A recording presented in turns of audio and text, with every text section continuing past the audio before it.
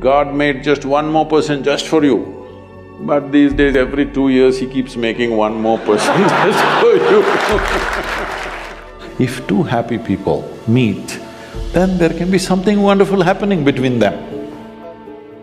If you just become love, not love somebody, then you will know the nature of love.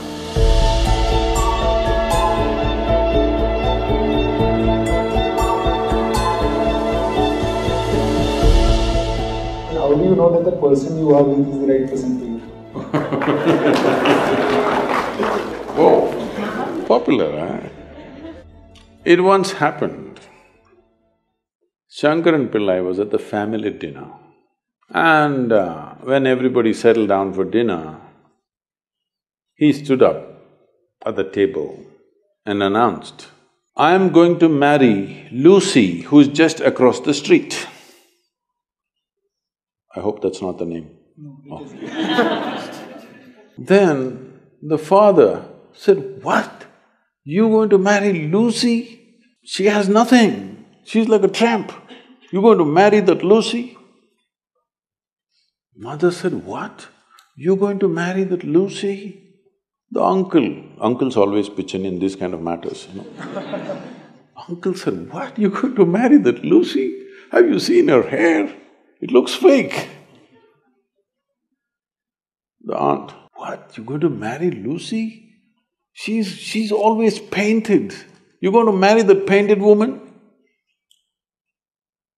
The little boy, the nephew, can't be left out. He said, "You're going to marry Lucy, she doesn't even know what is cricket.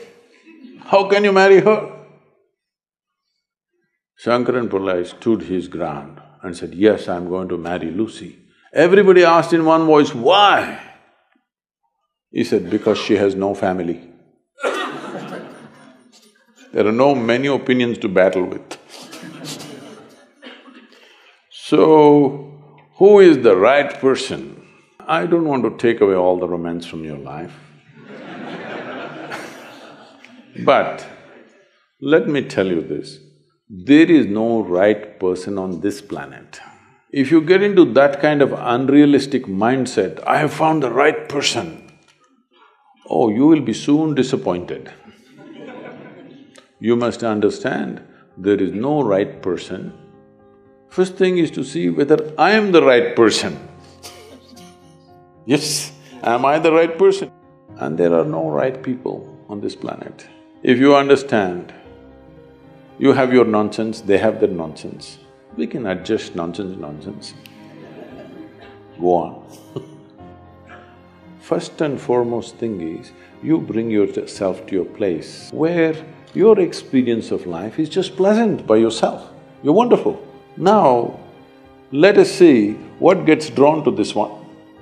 If you're really wonderful, things will happen in every way, I'm saying. And this whole thing is an American thing, that there is a soulmate somewhere. God made just one more person just for you, but these days every 2 years he keeps making one more person just for you. Obviously, God is making too many mistakes with you.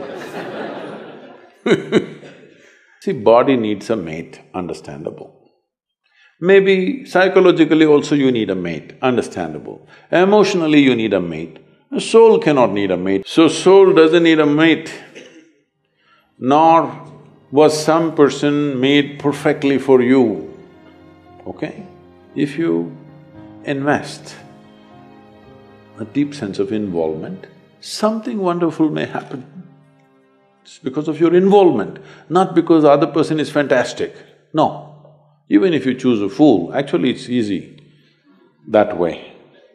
If they're not stupid, why would they come to you first of all? No, I'm just being nasty. So, even if you choose a fool, it doesn't matter. If you involve yourself, it can turn out very beautiful. You chose the smartest person in the universe, it could be a disaster. So, do not think in terms of, whatever this made for each other nonsense. No. You choose the opposite actually. But after some time, after a little bit of time, you slowly start expecting they're just like you. This is a serious mistake. Because if one more person becomes just like you won't be able to bear with them for 2 days. Nobody is like you, and that's good. Don't look for sameness, not necessary. Because of the difference you tango, not otherwise